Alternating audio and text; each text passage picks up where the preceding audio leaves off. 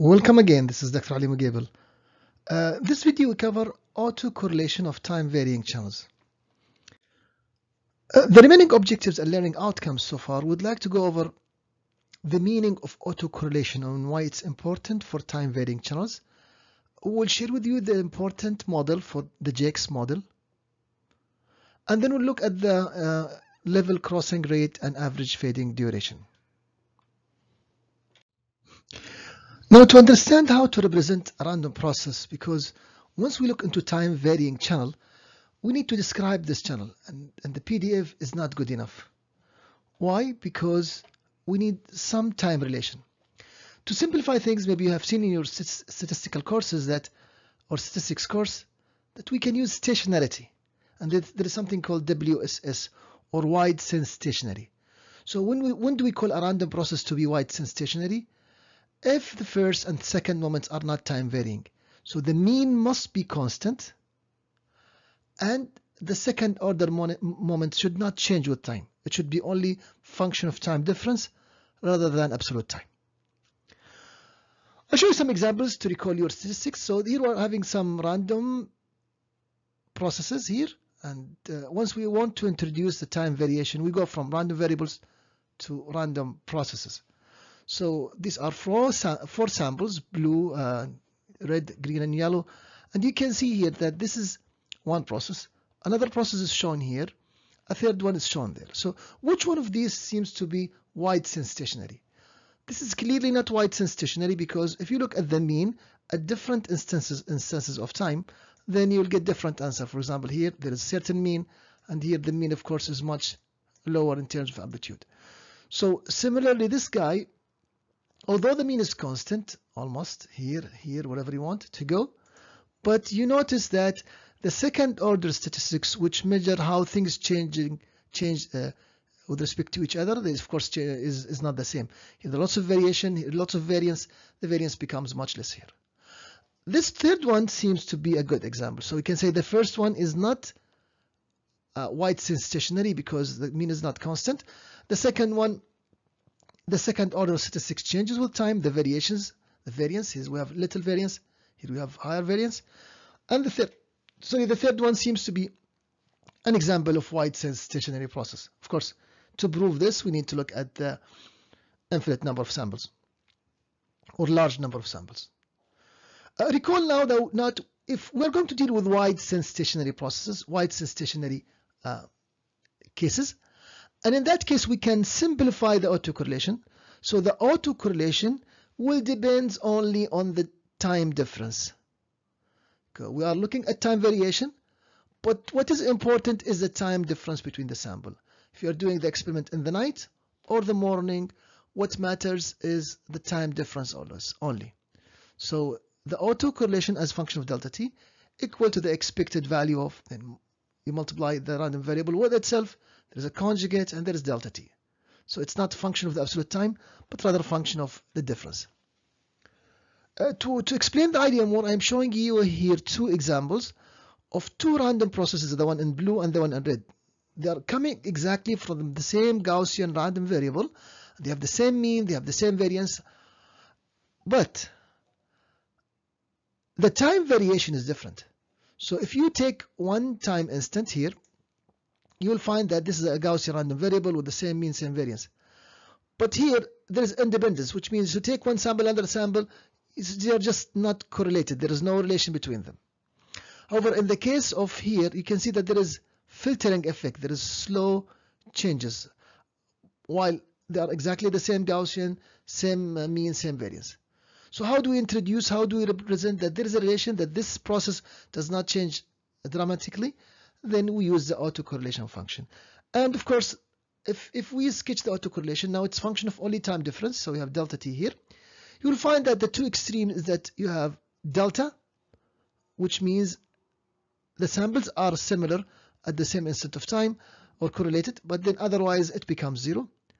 And the other extreme, of course, if you have constant, it means they're always related. So something in between, a high correlation would look like this, and a low correlation would look closer to the delta.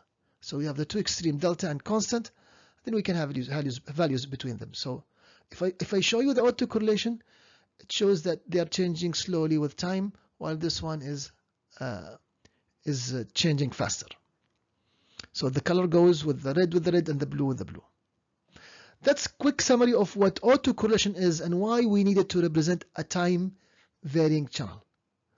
Okay, we made a simplifying assumption that it's a random process with weights and stationary, so we'll be using the distribution, whether Gaussian, Rayleigh, or whatever, and we need an addition to that to represent the time variation with the autocorrelation.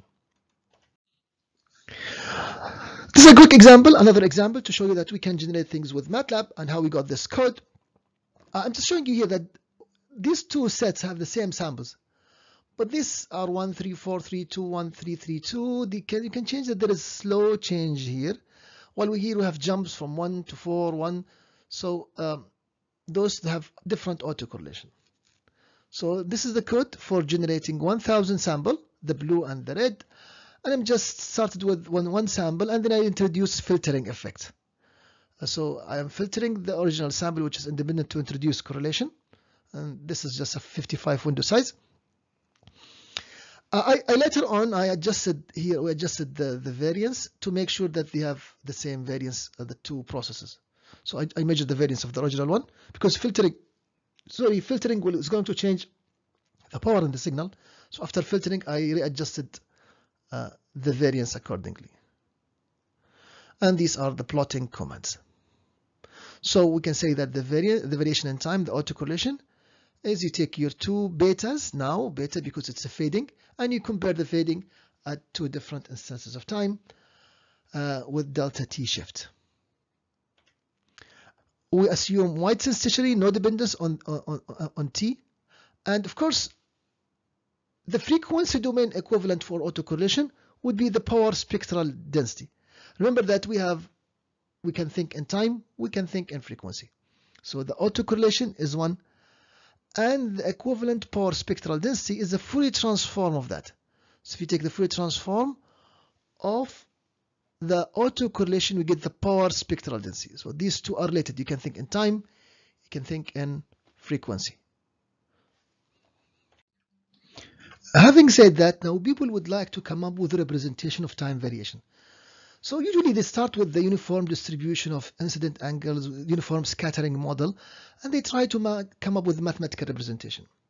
So the autocorrelation turns out to be following Bessel functions here. So we are not going into the derivation.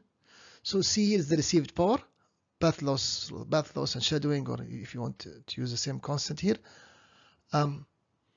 Then this is how the autocorrelation function is represented. And as you can see, it's function of FD, the Doppler spread. The more Doppler, of course, the more variation you have. So this is how we plot it. It means that there are instances, of course, with high correlation. As we spread, it's the correlation going is positive, negative, and there are points where we have no correlation. The equivalent frequency domain model, the Fourier transform of this will be the following function, given as c over square root of 1 minus f over d squared. Of course, this shoots up here, but we make sure that the frequency is less than f. So this means that we're going to have different frequency selectivity, so different parts of the spectrum will be treated differently. And of course, we have different relation between the samples. Again, these equations are not for memorization, but you should understand what they mean. The autocorrelation and power spectral density are used to represent how this channel changes. If this was a delta, we'll have a flat here, which means we have flat fading. There is no frequency selectivity. But this is good because if you give me a car and you give me the speed of the car, I have nothing about the channel. I can assume uniform scattering, and I can come up with the correlation model and accordingly generate the time variation. Note that these points where we have zero crossing, they occur at fd times delta t approximately equal to 0.4, or the speed times delta t time difference equal to 0.4 times lambda. So at a given delta t, you can find you can show that this is going to be the points where we have zero crossing. If you satisfy this condition, then we have uncorrelation in time.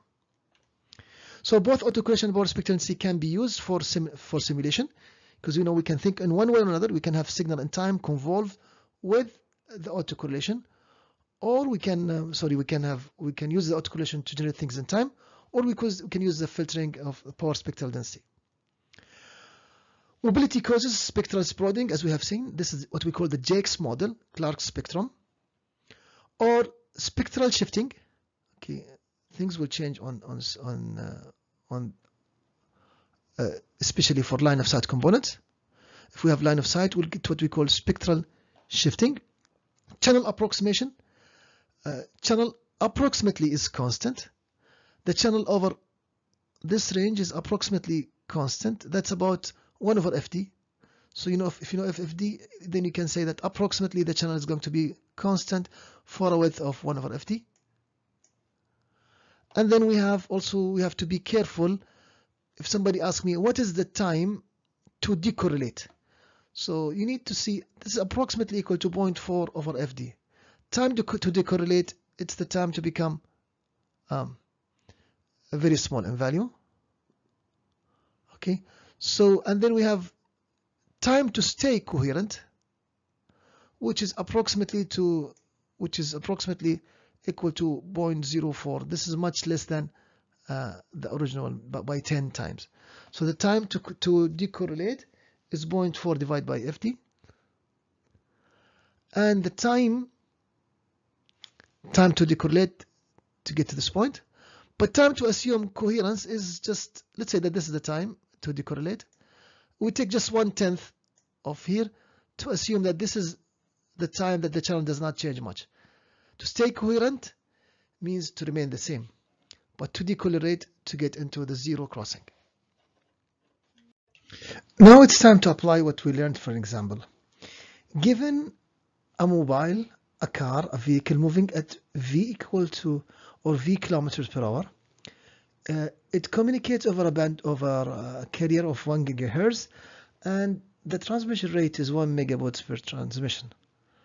If we're going to send a packet containing 2,000 symbols, how fast can the mobile move but still experience a near constant channel for each packet?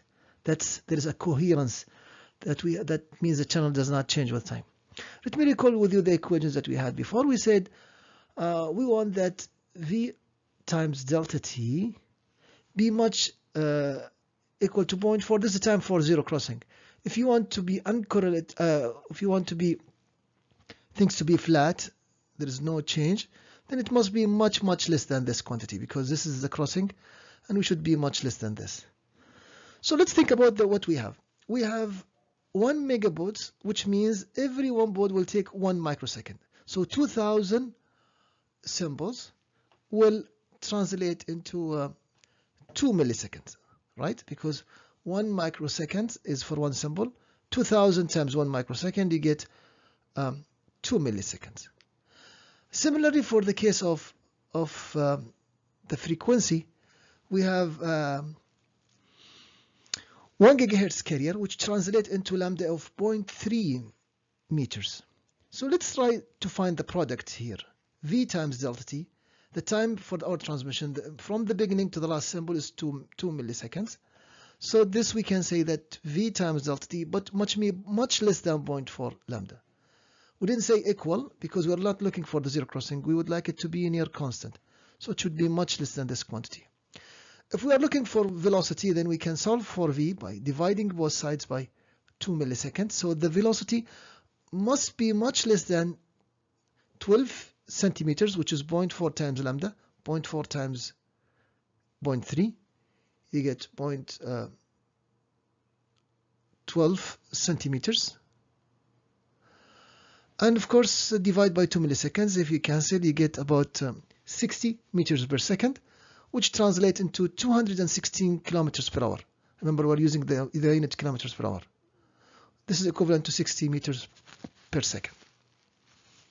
Now remember that we are just looking at approximate things. So I could have used here 0.5 for example, just to make things simple, lambda over 2, and then I'll get here 270 instead. This is not the answer. The answer must be much less than this. So somebody might say that let's divide by 10, divide by 5, divide by 7 approximately, if you want things to be coherent. So we can say it's about 20 kilometers. And just to relax the condition, we can say velocity for the range of 30 to 60 kilometers per hour should be fine. If you literally divide by 10, you get 21.6 kilometers. But these are all approximately, so approximate numbers. So you can say from 30 to 60 kilometers. I hope that you can try changing the numbers and try to find out yourself. What if we have 2 gigahertz and then we want for 4,000 samples? How the answer would change.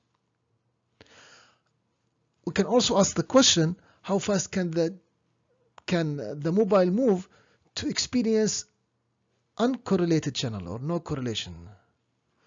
So at that stage we'll be using the zero crossing. Alright, so I'd like to look at your answers, your questions in the comment section. We'll see you in the next video. Thank you very much.